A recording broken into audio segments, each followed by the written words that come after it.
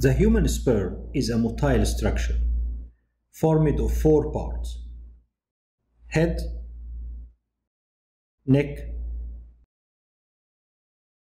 middle piece, and a long tail.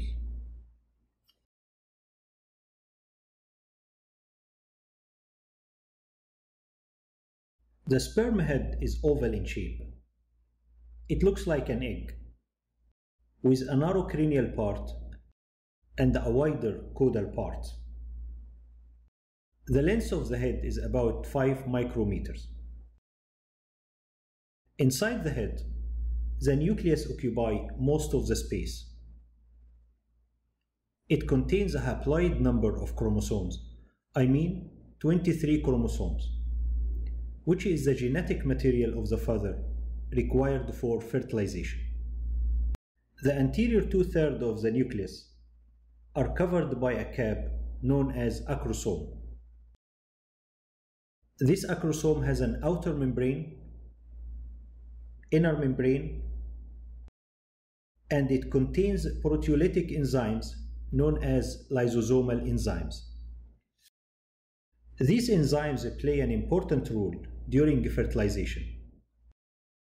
They digest the structures surrounding the oocytes to enable the sperm penetration of the oocytes. The caudal part of the nucleus contains a small depression called implantation fossa. Caudal to the nucleus, there are two centrioles. The proximal centriole is present in the implantation fossa, perpendicular to the axis of the sperm, while the distal centriole is located slightly distal at the neck region, parallel to the sperm axis.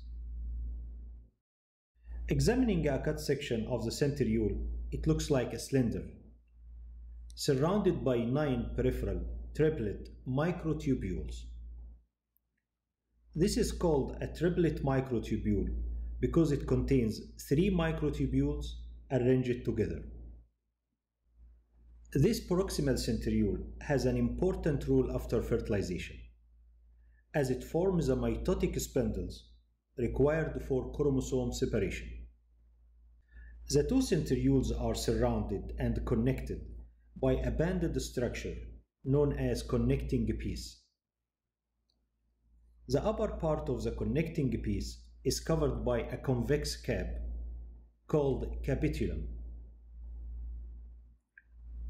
The convexity of the capitulum articulates with the concavity of the implantation fossa to connect the head with the tail of the sperm.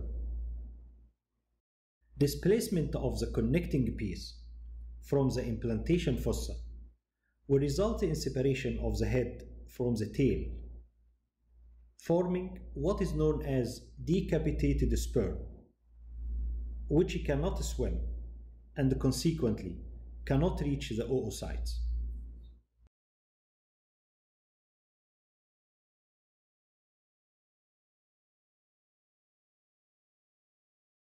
From the distal centriole, the axoneme will extend till the end of the tail.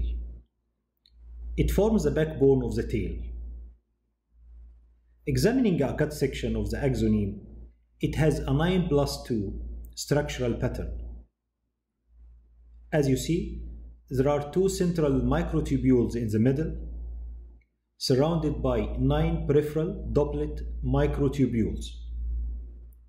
And these are called doublet because it is formed of 2 microtubules arranged together. Each doublet microtubule is supported by an outer dense fiber, known as ODF.